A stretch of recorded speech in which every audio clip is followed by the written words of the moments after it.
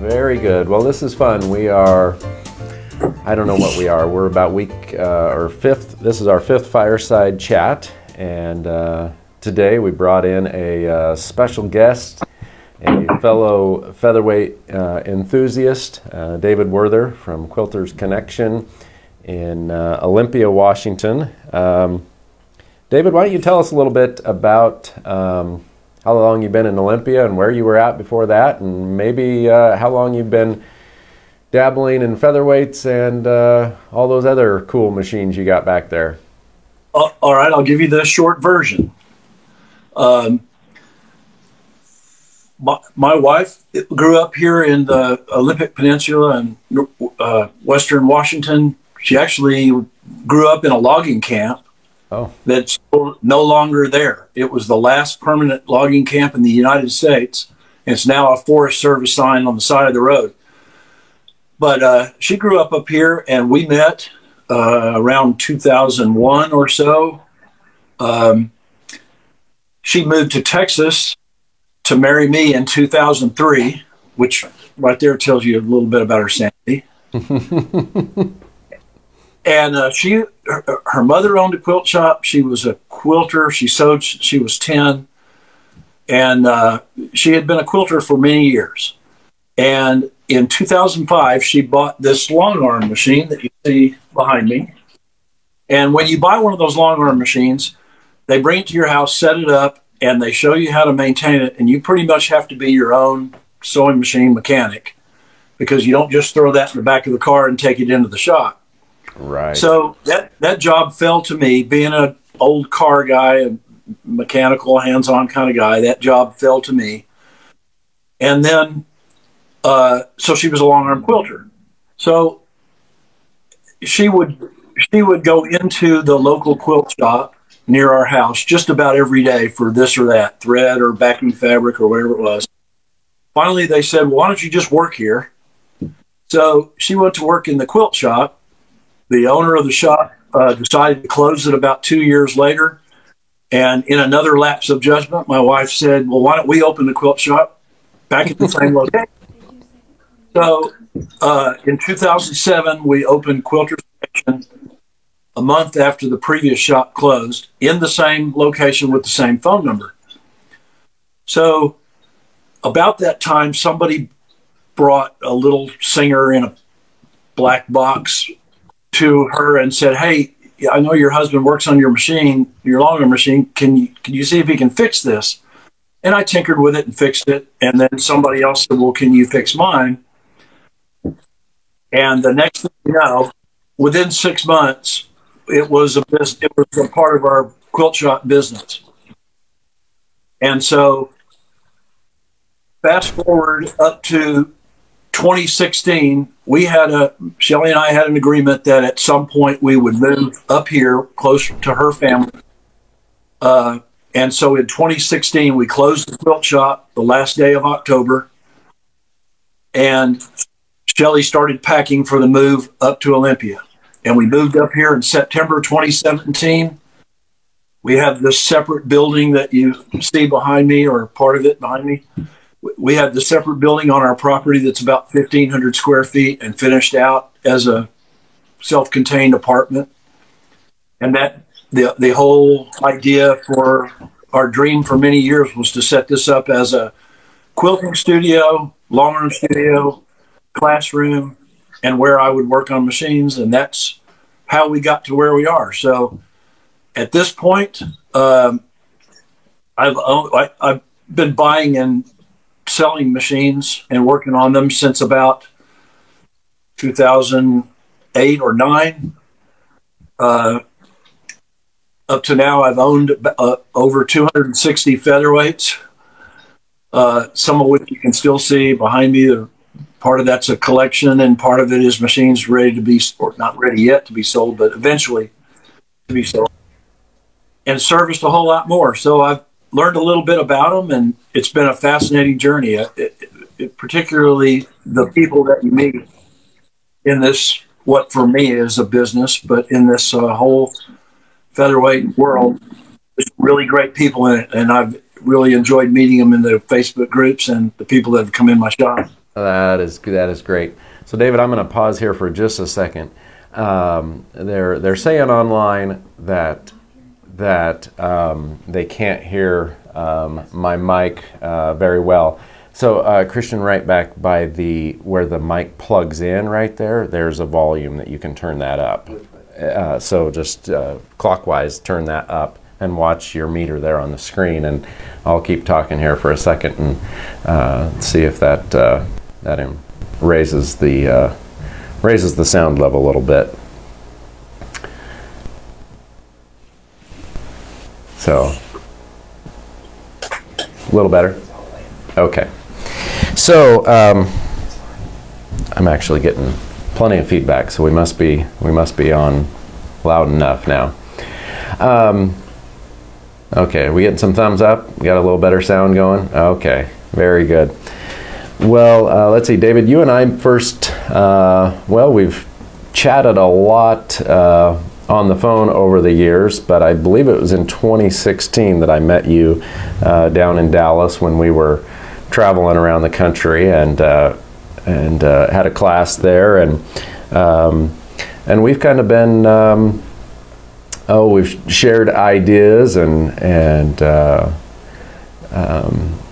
lot of rare machines would come through the shop, and you would let me know when you got one, and vice versa. And so we've both kind of been both in the collecting and servicing end of things, and that's one of the things that I like about the featherweight industry is it's a friendly community, and been a lot of sharing of information, and I've learned I didn't come up with hardly anything on my own, but I learned from old guys that have been in the business for decades and decades, and people like Dave McCallum, and so it's a fun industry to be in, and I will admit that right now, with everything going on in the world, it's a little bit crazy, but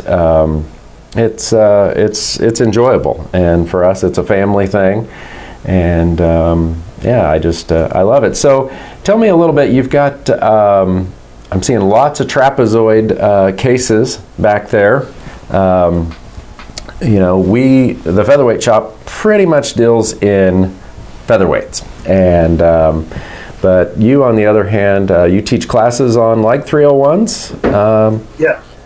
Yes. So tell us a little bit about that. Yeah, we discovered, if you want to use that word, the greatness of the 301s probably about 2010 or 11. I had a person come into our quilt shop, and they said, we're having an estate sale. We're just a couple of blocks from you, and in a couple of days we're having an estate sale. And my father collected sewing machines, and he's got a whole bunch of these sewing machines in a little black box. Would you like to come look at it? Yeah, right. Like you had to ask more than once. So I went over to their house and walked in the room where they had all this stuff, and it was one of those moments. There was 12 or 15 featherweight cases there closed up, and that's one of those moments where I would stop and kind of close my eyes and say, please, Lord, let today be the day that there's a Texas badge machine in one of these boxes. But they had there wasn't, but they had quite a few 301s. They had 6 or 7 301s. Some of them were just beautiful in a case. One of the most pristine black long bed 301s I've ever seen was there, and they were asking $40 a piece for them. So we bought all of them. We bought all of them that they had, along with the folding tables, because I'd heard a lot about them, but hadn't really done much with the 301s, and that's really set us on our journey to the 301. It's a fabulous machine, not as lightweight or portable as the featherweight, but some things going for it, like a little better visibility because of the slant needle, Sure. and faster speed if you're requiring that. But they're great machines.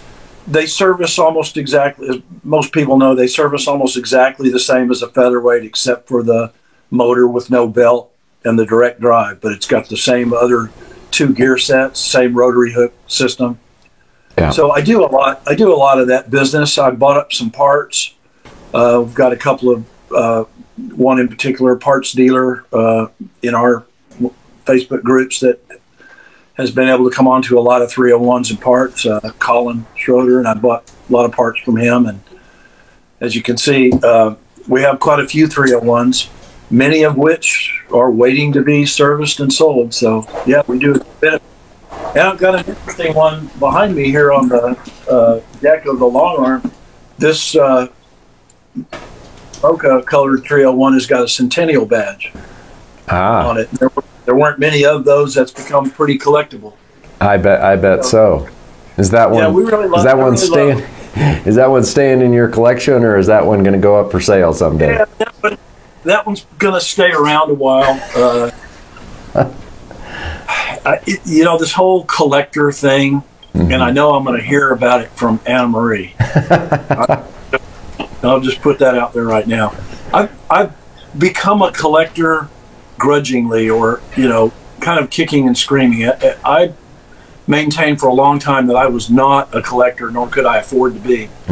But I've been really, really blessed by the opportunity to pick up some machines, to have the good fortune to find them, and then the wherewithal to pick them up. And so now we have a wrinkle finish featherweight and a Chicago World's Fair, and we've got a few black side machines. So we've got some pretty cool collectible machines. And so I guess you can definitely say I do have a collection, and that one will stay in it for now. Yeah, I've been a little bit like you over the years as far as collecting, which I've had a lot of good machines that have come and gone over the years, because that's just what happens when you have kids, and you got shoes to buy instead. But now Christian has really he's the one that's gotten into the collecting for the most part. So he's the one that has really built our collection now to what it is, and some fun machines. But hey, they're telling me that we've got some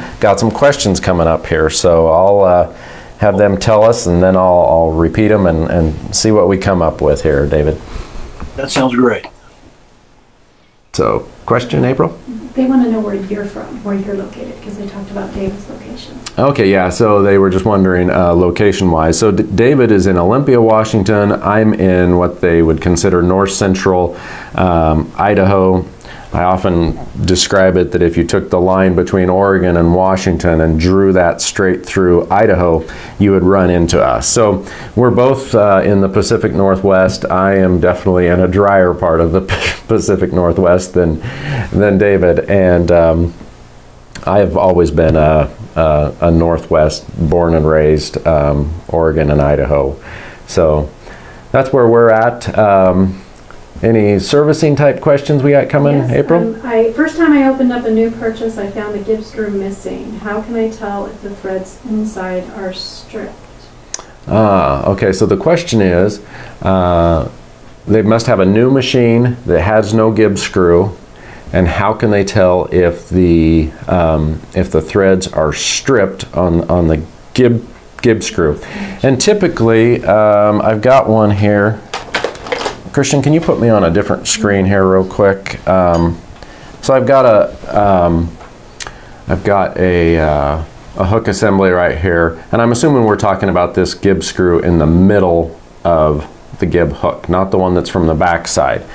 And the threads on that hole are the same no matter whether it's the newer style hook or the older one, but it's the slant of the screw head itself that is different, and so therefore you got to have the correct screw. So David, you probably have some originals around, and we do, of course, and so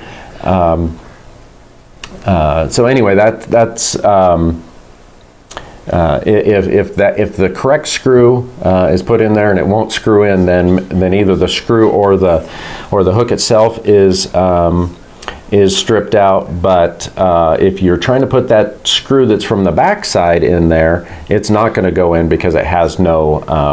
It's a much smaller screw, and they're little tiny. It's like getting those little, almost like a screw for your glasses. So yeah, the rotary hook body itself that the screw screws into is hardened. It is. That steel is going to be considerably harder than the screw, so it's unlikely that the hole itself is stripped out. The screw may be, and it was probably designed that way so that the screw is the sacrificial part. So I would order a replacement screw once you determine, like Carmen said, the later ones have a larger head on it and don't have the bevel in the back side. So once you determine which is the right screw for your hook, I'd order a new screw from Carmen, and that'll take care of it. Or get one from David. Paramount that you use a good screwdriver, because you use the wrong size or a weakened screwdriver and you are going to destroy the head of that screw. And then getting that out of there. First class I ever went to, lady had a destroyed Gibbs screw like that, and Dave McCallum had to take a little Dremel and cut through it. So basically I had to replace the Gib hook just to get that screw out. But anyway, if you have any other questions, yeah, you can post, send us an email or whatever like that. Next question. Why does the motor smell funny? Yeah. Why does the motor smell funny when it's running? Oh, what would you say, David? The question is, why would the motor smell funny when it's running? Well, these motors have brushes in them, and they rely on the spring-loaded contact between the brush and the commutator ring on the armature.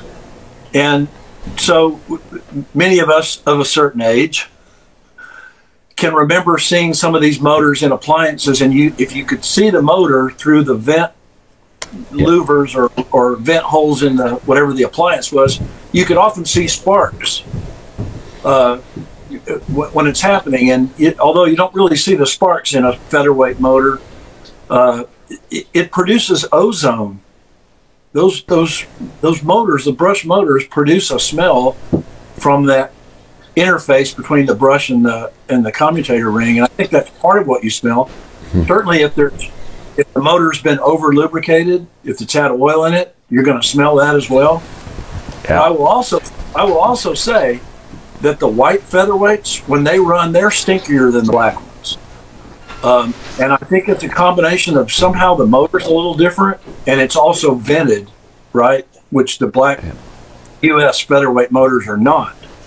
So the white featherweights certainly are stinkier when they run, but I think it's the smell is generated by just the operation of the motor, and a little bit of that odor is not uncommon, and it's nothing to be alarmed about.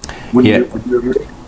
Yeah, totally. I think unless you've got that burning smell is a little different. Yep. And better have the motor looked at before it does overheat, especially if somebody's put oil into it. But yeah, I've noticed that throughout the years, that those white machines, the motors they smell a little funny, especially the newer sealed ones. And especially if it's not been run in a while, the more you use them, the less you're going to smell. Yeah. So if you got a brand new to you machine that's been in somebody's closet for 20 years, yeah, it's going to be stinky for a while, but that'll calm down. Yeah, yeah. So the main thing, smells, can be normal at that age, but it's the smell and definitely smoke is when you've got something to be concerned about. April, next question. The oiling hole on the top left of the machine, why is it? Or is it shown twice? Just explain that it's shown twice. It only needs oiled once. You know what I'm talking about? Okay, so the question is the oiling hole on the top of the machine. And I'm going to tip this machine here so that they can see. We're talking that one right there. A little bit difficult to see, but it's right behind that. Yeah, it's right behind that the pressure knob. that adjusts the pressure on the presser foot. The question is why is that one basically listed twice on the in the manual, and basically it doesn't need oil twice. I always make sure you do it one or the other, and by twice I mean that when you take the faceplate off, you can see it from back in there and get to it that way as well.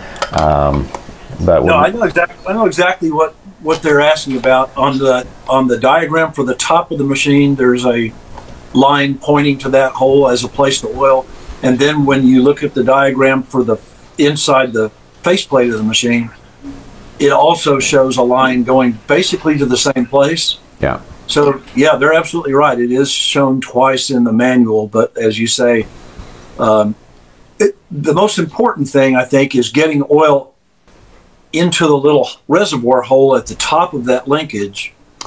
Right. Just like the other four places in the linkage on the end where there's an oiling hole. Mm-hmm. There's one that location as well. Yep. Good question though. You're right. Definitely listed twice there. Next question.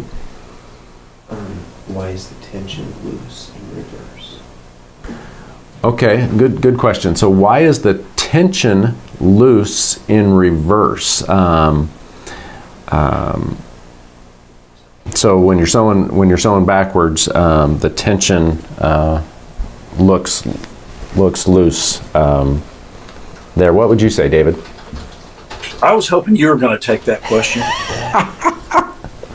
It is so bizarre. Some machines love to sew backwards, and they make it the same beautiful stitch backwards as they do forwards. And then other machines just do not like to sew backwards. Yep. And I mean, it works well enough to make a couple of stitches to back tack and finish off a seam, but you wouldn't want to do a whole lot of backward sewing. But that is a heck of a good question as to why the tension changes and the look of the stitches changes when all that's changing is the orbital path of the feed dogs to feed the fabric. Yep. I wish I had an answer for you. I'm willing to say I don't know the answer to that, but there's something in the way that, and I don't think it has anything to do with take-up spring timing. Right. Which would cause the thread to not pull into a tight stitch. I don't know. Maybe that's different. Yeah. And that's the cause, but I'd love to hear your take on this.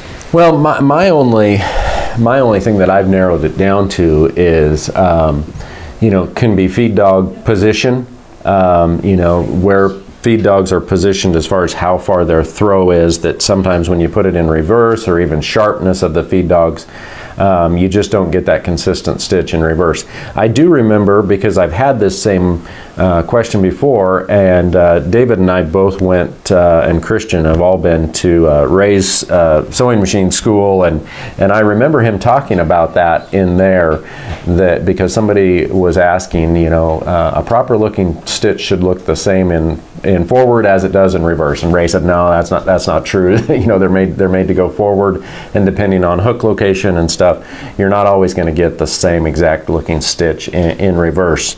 Christian, did you have any input on that? Christian's our tech support today. Sewing in reverse can amplify tension issues, so tension may not be perfect. Yeah, and what Christian was saying is that sewing in reverse does seem to amplify tension issues. So if you've already got tension issues, sewing in reverse will often make that more evident. But yeah, overall, I would say I don't have. That's an obvious, easy fix for that. If it's looping or something crazy, then yes, there's definitely tension issues or something. But the easiest fix for that is don't sew in reverse. The easiest fix, don't sew in reverse. So yeah, I wonder who posted that question. It was maybe somebody just trying to make just show how little we know, David. There you go. There you go. Oh, but that's a good question.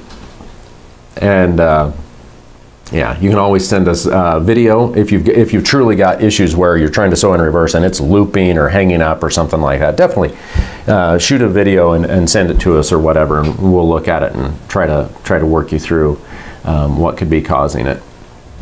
Well, if you think about what's going on when the needle presents the loop to the hook, and the hook takes that loop and you know, the whole stitch formation process, the motion of the feed dogs, you would think theoretically shouldn't have anything to do with that, but you know, who knows, as it's running, that reverse motion of the feed dogs may interfere with the thread path as the top thread pulls the stitch tight. So yep, you know, but the short answer is I don't know.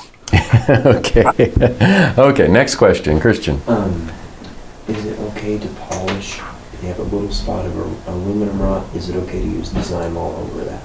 Okay, so somebody's asking about using like Zymol wax or whatever over the top of a little spot that has a little aluminum rot. You know, that's the white flaky powdery stuff. I don't have that on this machine here or anything, but They don't want it to hurt the machine. They don't want it to hurt their machine. My thoughts are, anytime you see some of that aluminum rot, you need to get it off of there with you know, a little brush or something of some kind. I wouldn't probably seal over it with wax without first trying to get the flaky stuff off there. What do you think, David? Yeah, I think that's fair to say. It's, you know, it's oxidation because the aluminum is exposed, the paint's gone off of it. So waxing over it sure isn't going to do you any good. And you're right, if you're going to keep the machine and if it's a long-term, you know, you're looking at the long term here, I would definitely try to, especially if it's just on the base, around the bottom of the base, which is where a lot of them start. That exactly. Rot. I would sand off the area with sandpaper. Just try to get past that oxide layer and down to where you don't see it anymore, and then seal it with some black paint. Yep. Black pepper paint. But no, I wouldn't just wax over it. Yeah, we use, you know, the little automotive, just universal gloss black, you know, touch-up paint in those scenarios if it's you know, a personal machine that we're going to keep or whatever like that. But yeah, that's probably would be the best thing, is to get rid of the oxidation that's there first and then protect it. So Christian, next question. I love that duplicolor universal black that comes from the auto parts stores. It works great. Yeah. Okay, so next question is about a hook assembly that is rusted in place. I'm not sure if that's the base, so like it won't rotate, or it's on the machine. Rusted in place. Yeah, that's probably one that you'd probably have to send some photos or whatever, because is it rusted and it's stuck on the shaft? You know, a lot of times people think that a hook assembly is rusted and locked up, when in fact it has a thread jam or something actually in there that's causing that. Rust, you know, rust is not going to go away on its own. So just like we're talking about with the aluminum rot, you've got to get down past it to protect it. So that's probably what I would say would be, probably need a little more information to truly diagnose what exactly we're referring to as far as a hook assembly rusted in place. But if you're talking about the bobbin case base being rusted into the hook body, or the gib arm being rusted where you can't get that open, but you can still get the 2 set screws out of the hub to take the hook off the shaft, then replacing that whole rotary hook assembly is your best bet, because don't forget, with each stitch that you make, the top thread has to pull over the top of that hook all the way around it. And if it's rusted, it's just, the machine's not going to work right. Yeah, yeah, exactly. Okay, Christian, you had a question.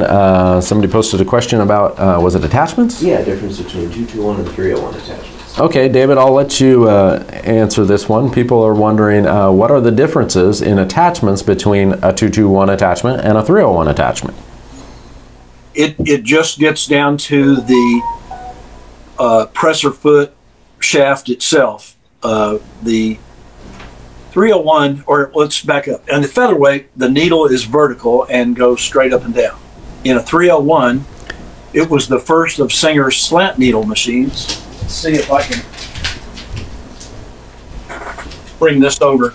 So I'm going to try to get this up close to the camera. Yeah, I think you can see that those are at an angle. They're both the needle bar and the presser bar. That's correct. And so the presser foot is taller even when it's down. The distance between the top of the needle plate and where the mount is for the presser foot is taller on a 301, and it's also slanted. Yep. So the attachments that attach to the presser foot bar will not work on a featherweight and vice versa. But pretty much all the same attachments were made for the slant needle machines as were made for the featherweight. Yeah, that's true. There's only a couple that I can think of, and of course they're the spendy ones. Yep. But the ordinary everyday attachments, you know, your ruffler and binder and all those things like that, you can find them. They're not interchangeable, of course, but you can find them for both. But yeah, your rare ones, you know, your penguin, walking foot, the single thread, and those are only available in that low shank. That's right. And of course the featherweight and the 301 do share the same bobbin, and as David mentioned, the hook assembly and such is the same, but because of that angle being different, the attachments are not interchangeable. Why won't my gib hook on my 1933 open up? Ah, that's a very good question. The question, David, is why will my gib hook not swing open on my 1933 featherweight? And the short answer is don't force it. But David, you want to explain a little of that? Yeah, it actually will swing open once you take the whole hook assembly off the shaft and remove the safety spring in the back. The early featherweights had a different rotary hook system that was not very user friendly, and it didn't take Singer long to figure out that they didn't want either users or their techs to be taking the hook off the shaft to get a thread jam out or get the bobbin case base out. So after the first 1.5, maybe 2 production batches, they switched over to the style of hook that we all know, where the gib arm is easy to release. Yep. But no, the answer is you've got to take the hook, the whole hook assembly off the shaft, and on the back side of it there's a safety spring system. Yep. And it's not very user friendly. And one of the I've had a few customers with early machines that actually plan to use them and not just collect them and show them, that have asked that hook assembly be changed out so they can easily take the bobbin case base out. And there's some people who like the numbered tension knob system. Yep. Enough to swap that into the earlier machine. So I've sold a few machines where I've swapped out the hook and the tension unit to make it more user friendly. Yep, and I always encourage people when they do that to hang on to that original tension unit, hang on to that original hook assembly. The machine is probably definitely has more value with the original parts with it, but as far as usability, fortunately those pieces are interchangeable. That was something when Burl designed our thread jam tool.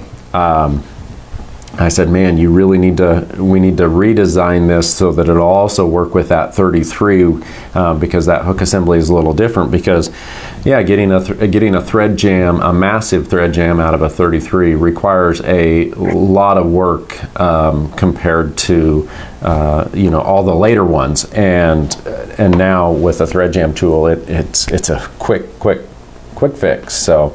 That thread jam tool is really genius, and any of us that have been working on featherweights for a while and have cleared thread jams,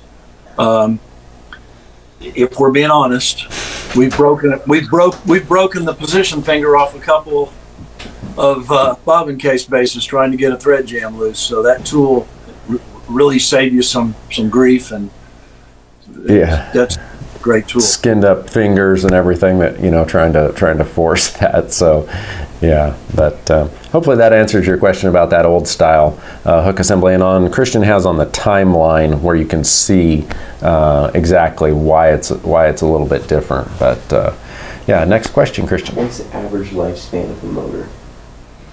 Average lifespan of a motor. Well, featherweights are going on 80 years old, and a lot of them that have been properly maintained are going super strong. But as you know, David, we've talked about this before. It is the one thing that always worried me so much about the featherweight was eventually what happens when these motors die. And so when there is the Alpha So motor that can be put on. And works, but it's now no longer original. So rewinding the motors, and we're backed up a couple months on those, but rewinding motors is something that'll keep featherweights running strong into the future. But the main thing is just proper lubrication. Yeah, it takes a lot of normal use to wear out a motor on a featherweight. When I give my maintenance classes, people ask about, well, do I need to check the brushes on my motor? And I tell them, let me look at your machine. I can tell you without taking the brushes out if it needs to have them replaced. Because if the machine it still has all the decals intact, clear coat's really good, it obviously hasn't been used enough to wear out motor brushes. Yeah. And so just, leave it alone. If it's running well, leave it alone. But, if you run onto a machine that's really been hard used, obviously motor brushes need to be changed before it gets to the point where they'll stop running before they do a lot of damage to the, before the springs start running on the armature, obviously. Yeah. But it takes a lot of hard use to wear out a motor, or if somebody has oiled it in the past, that often spells doom for these motors. So, but to answer the question about the life expectancy, I would say more featherweights are still running on their original motors than ones that have had them replaced by many times. So, oh yeah, you should never would agree. Properly maintained, you should never wear it out. Yep. Yeah, exactly. And that is the reason. You carry the So Retro grease because that's if you want the motor to run cool and to actually get lubricated, it's got to have that low melting point grease in there to do that. So that's key to maintaining longevity. Yeah, and I would certainly like to say I've been very pleased with that So Retro grease. It's the best single product for both motors and gears that's out there, and that's what I use in my shop and put in all of my maintenance kits that we use in our classes. Is that your So Retro? It's excellent. Yeah, well, I'm great product. Next question, Christian. Does David have local workshops? Okay, David, they're asking about local workshops. What is your schedule, and how would they find out about that? Yeah, on my website, which is Quilters and then the -- connection.com.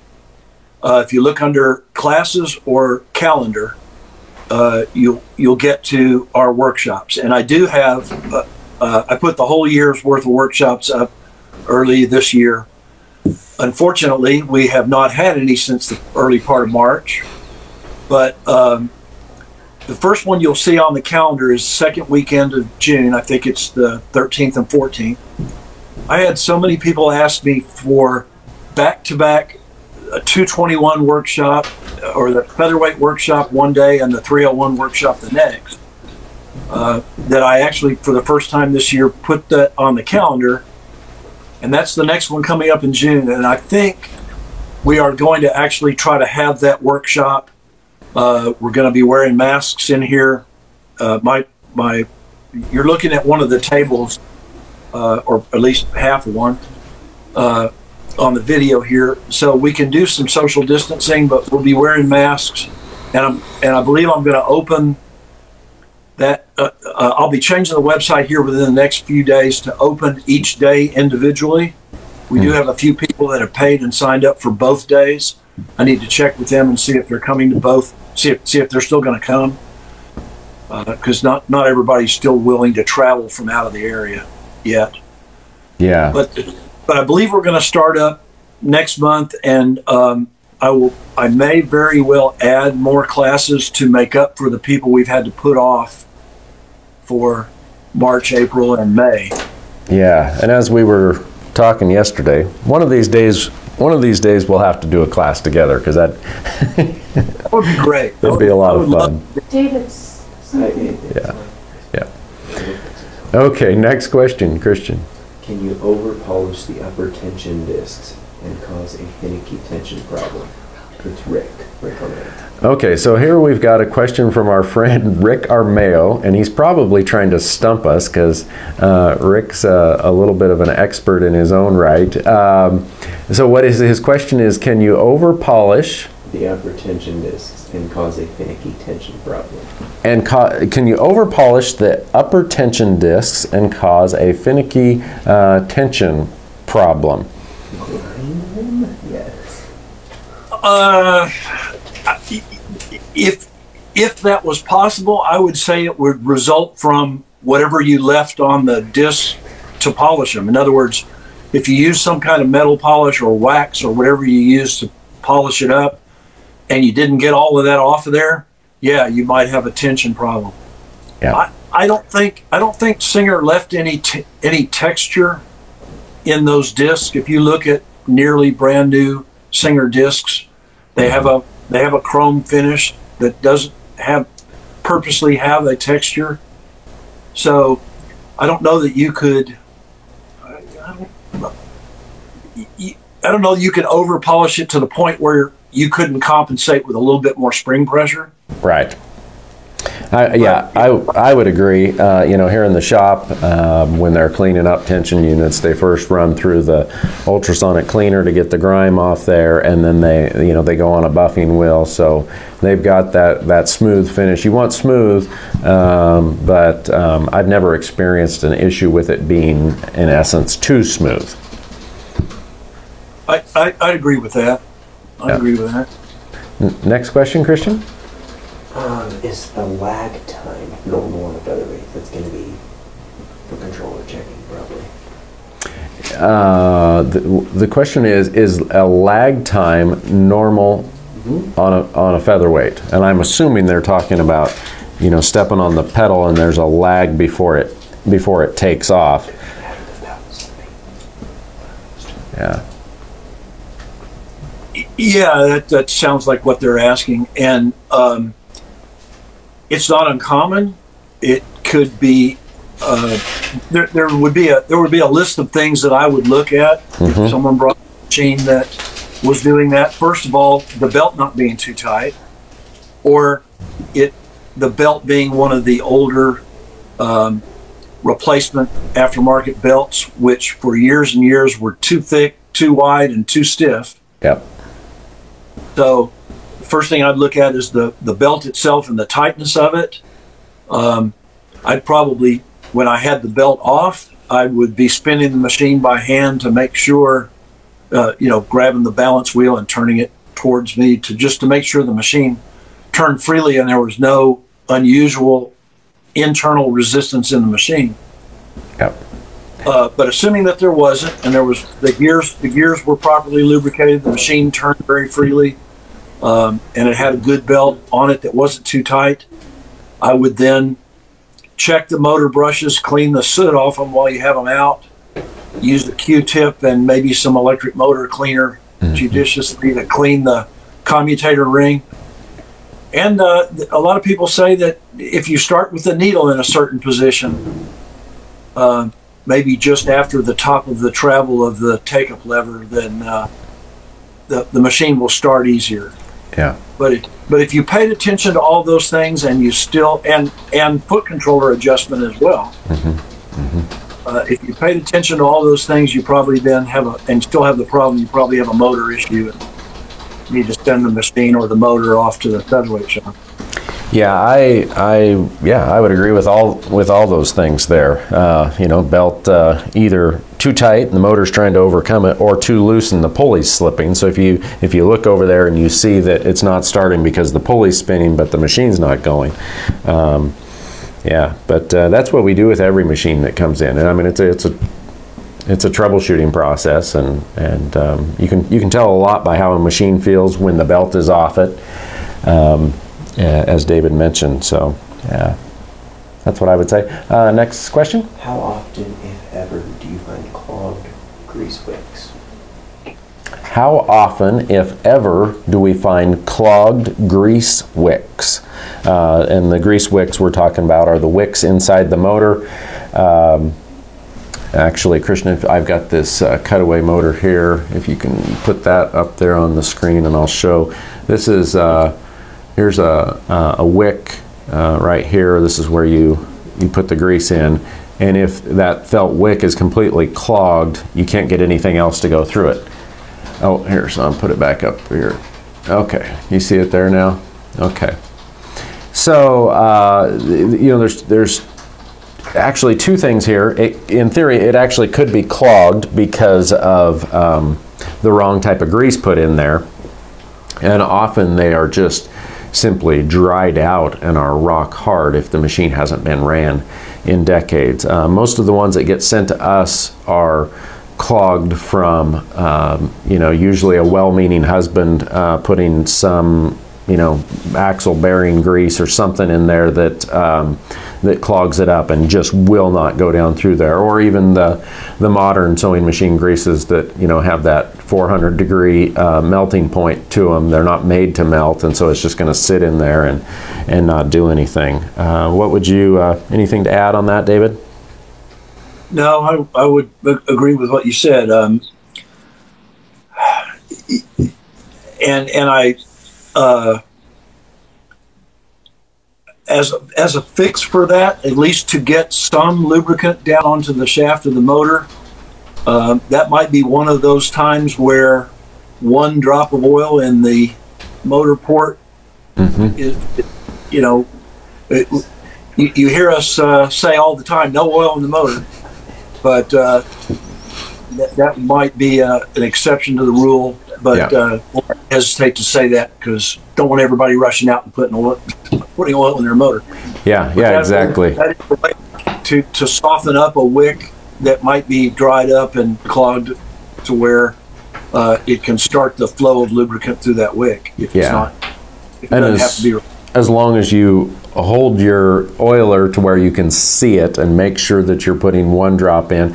But if you put the end in there, it's not one squeeze of oil. It's literally one drop on one of those felt wicks. And the felt wicks are kind of like, we replace a lot of felt wicks here in motors, especially when they come in for servicing, but replacing felt wicks is not an easy thing. They've got a couple little jigs that they use in the tech department to put replacement wicks in there. But replacement wicks are not, they're not like the feet on the bottom of the machine or something where you just, oh, I should probably replace those. That's not usually the case. It's one of those that if you know your motor's getting lubrication, it's not overheating or anything like that, we don't recommend just randomly replacing those unless they're a problem. I have occasionally I've ran into some where I think they got hard and people started poking in there with a needle And then they're thinking, oh, there's some sort of gunk in there, and they start fishing it out. And really what they're doing is they're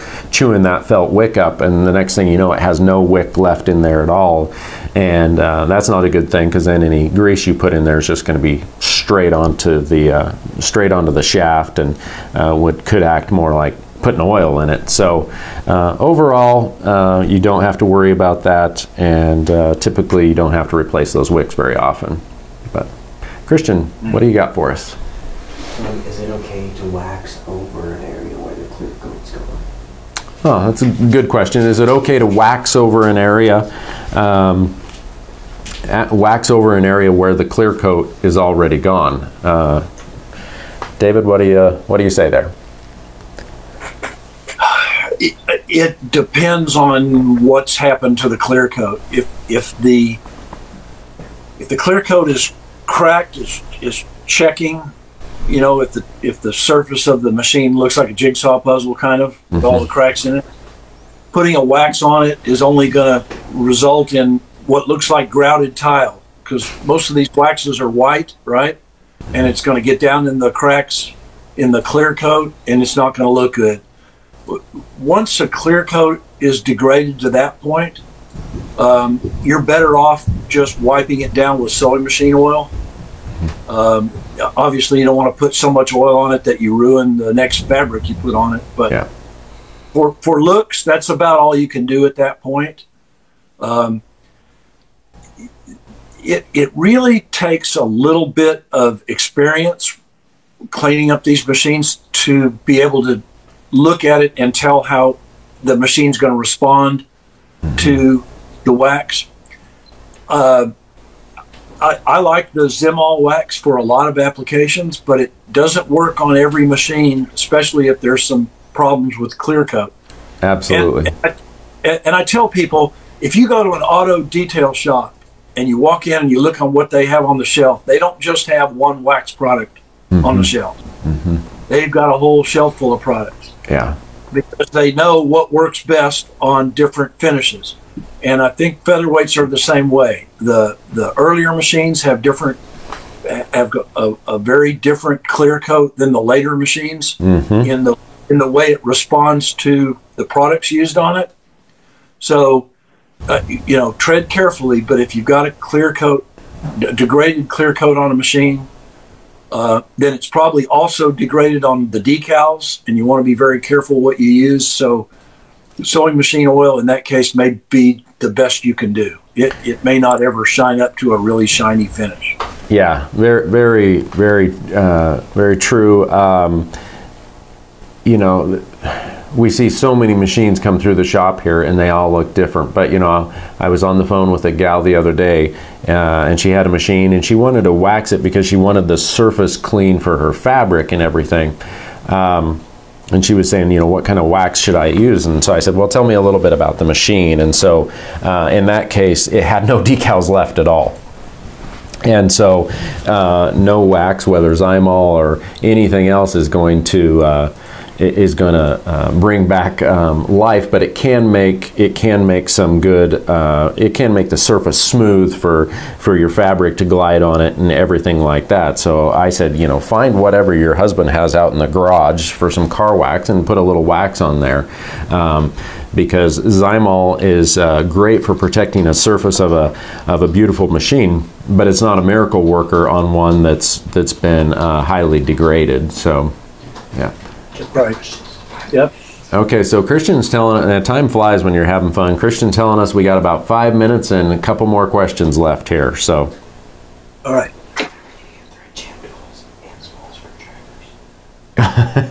Okay, so this is a question that we've been getting emails and phone calls on daily, and that is, why are the thread jam tools and the small screwdrivers out of stock? The thread jam tools, they should be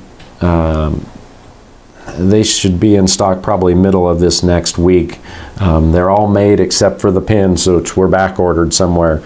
So many things are just hard to get right now. And then the small screwdrivers, you know, Germany is one of these countries that was hit hard with the COVID thing, just like the rest of us.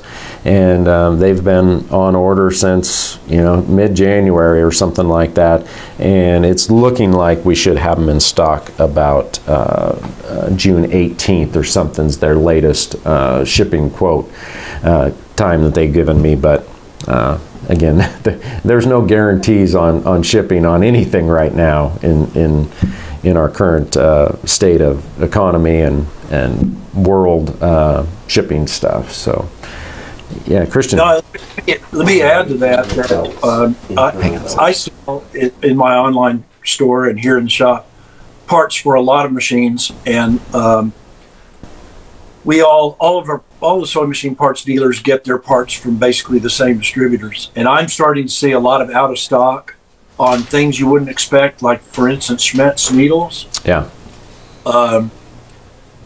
And so I know that's disruption in the supply chain. So if you're listening to this broadcast, if you've got something coming up you're going to need, I would encourage you to get it on order, because we're starting to see out of stock on things that were never out of stock in the past. Yeah, I've never had issues with getting Schmetz needles in the past, and we ran out of almost every single needle that we've got. We are almost 100% back in stock on Schmetz as of this last weekend. I think they came in Friday night, which I was thankful to see, because without needles you can't sew, and that was getting a little frustrating. But yeah, very, very true. Supply chains are just, there's a lag time in there, and so I'd say if you got a retreat or something coming up, make sure you've got those things on hand plenty ahead of time. So, Christian, did you have another one for us? Are internal belts on the white Featherweight hard to replace? Oh, yeah, this will be good. This will be our last question, and I'll refer this to you, David. How about replacing the internal belt on a white Featherweight? No thanks. That's a big job, and I have never had to do it. Mm-hmm. I think I've only seen one machine with a bad belt on it, and I don't think any of our suppliers catalogs that belt. Mm-hmm. Although you could probably buy it by length. It's a toothed belt. Yep. But it's a big job, and I've not had to do it, so I'm going to defer that back to you.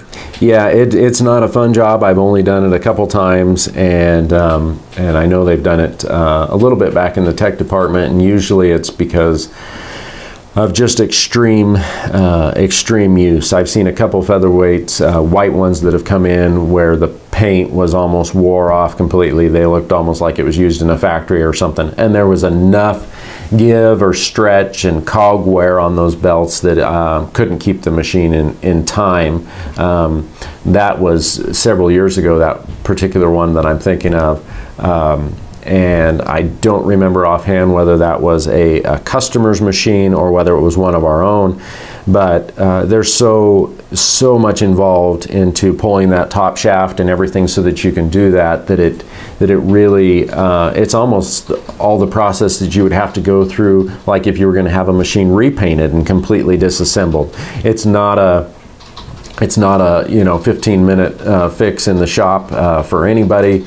And I probably question, unless the machine had sentimental value or something like that, I probably would question the labor time involved versus the value of the machine on that.